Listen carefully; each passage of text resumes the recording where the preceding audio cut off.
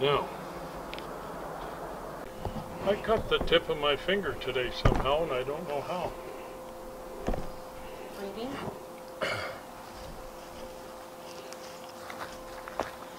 How do I look, Dave, in the camera? Pretty good? You look darn pretty. Awesome. Darn pretty. All right. Okay, how can I help? That's the last time you're going to see that for a lot of years. I hope so. All right, I got this side. Okay. Right, now. There it goes. There's your pitless. There. Here. Let me have the rope over here. Okay. Here, let Dave do-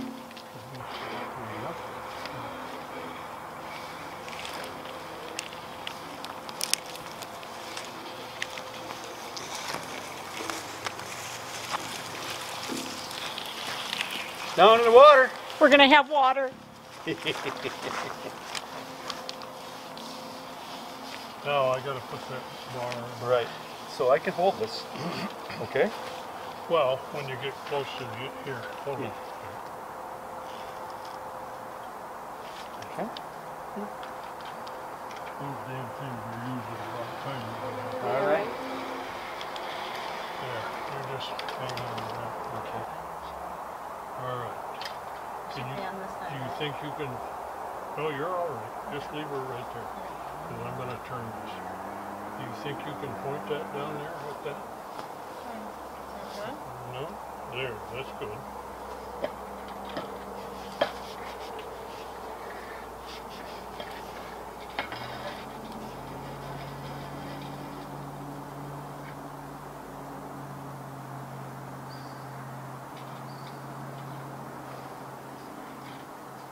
She's in.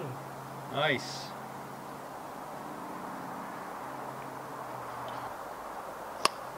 Spare. Hot leg.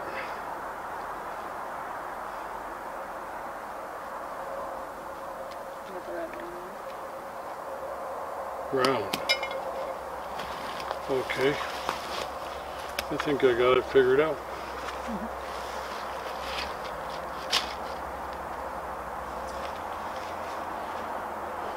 How am I looking, Dave? You know, you look like a star.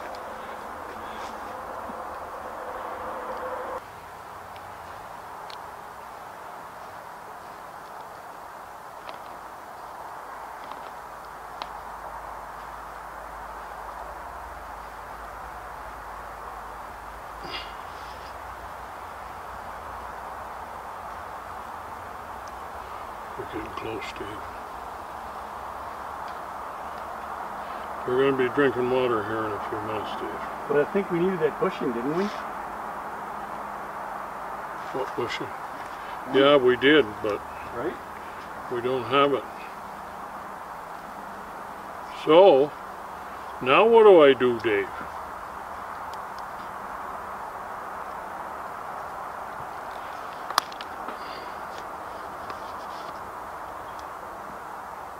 I saw that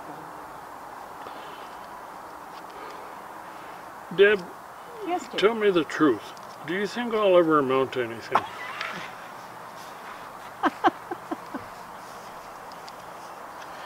Oh, Tim. Sweetheart.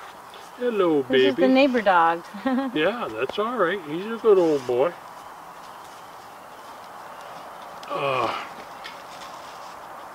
Now, I'll tell you how I want to, Is it still on? how I'd like to handle this. All right.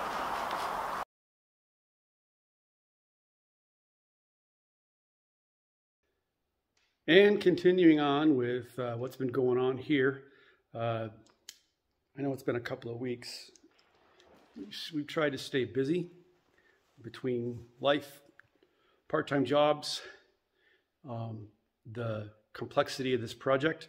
It's been an interesting challenge to keep going and to keep recording what we're doing. So basically what we've been working on the last week or so is a variety of things. We've been working on trim, rough-in electrical still. I've been working on, well, we got the plumber came in and hooked up the pump, so we've been working on that. Deb has been working on some little mini drywall projects, drywalling in the window wells for all the big skylights, or the, well, I should say the rectangular skylights. And I've been trying to stay ahead of the game with everything else. I had to get the kitchen cabinets fully locked down and in place because we had the countertop company come, when were they here? One day last week, and they did the template and measuring, and so now we got to wait 6 weeks for that to arrive and be installed. Met with the company that we're going to get our propane from. We came to an agreement on what size tank and where it will go.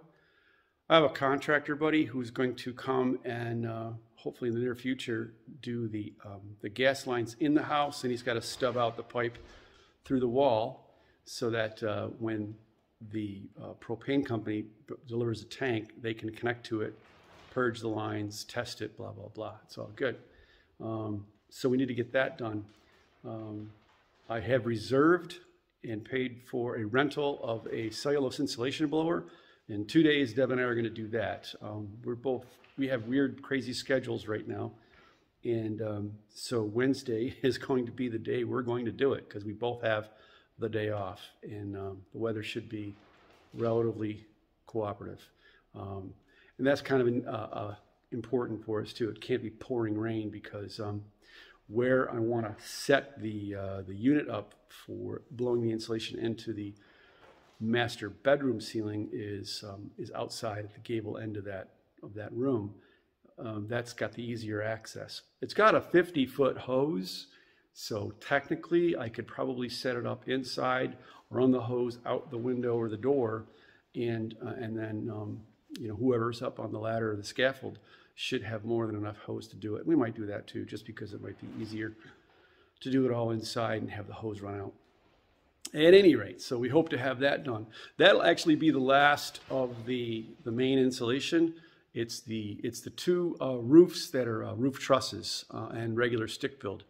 There's no insulation in those ceilings yet, and we are very, very hopeful that once we get that insulation in, and then we tape up the last little bits of vapor barrier that we left open for access, that it'll keep the heat in a little bit better in here. We do not have the heater running, obviously, because we don't have propane yet, but we have been running a small little salamander type heater, and it's been keeping us warm enough.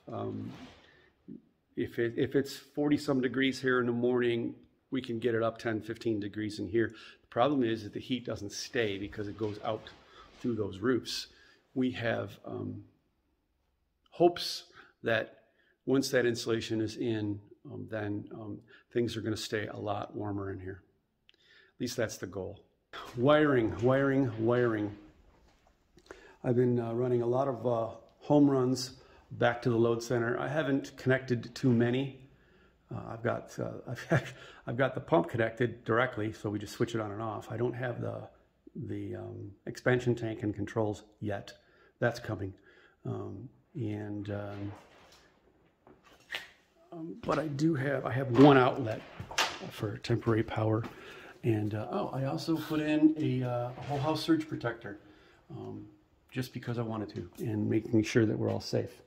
So we've been doing a lot of running wire.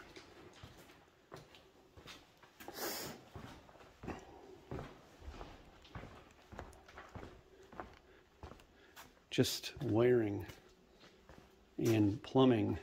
That's the vent stack for the vanity, bathroom vanity. But you can see there's a lot of wiring. So I'm almost done with all the rough wiring. Almost done. There's a lot of it over on this side of the house.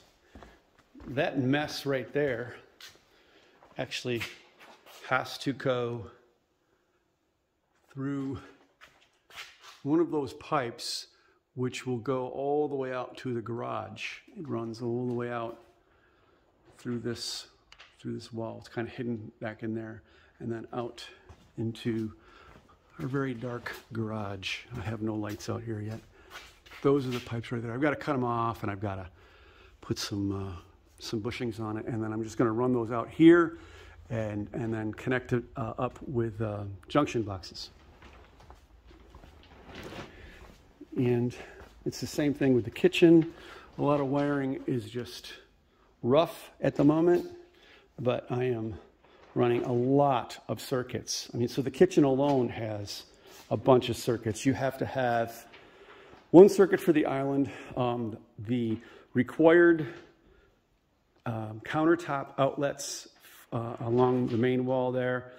You have to have those every so many feet apart. They can't be more than 4 feet apart, and they have to be on 2 different circuits. And then you have to have a separate circuit for the dishwasher, a separate circuit for the refrigerator, a separate circuit for the microwave, and for the range. So there's a lot of wiring coming down to this area. And it's kind of a mess at the moment, but it'll all be neatened up very, very.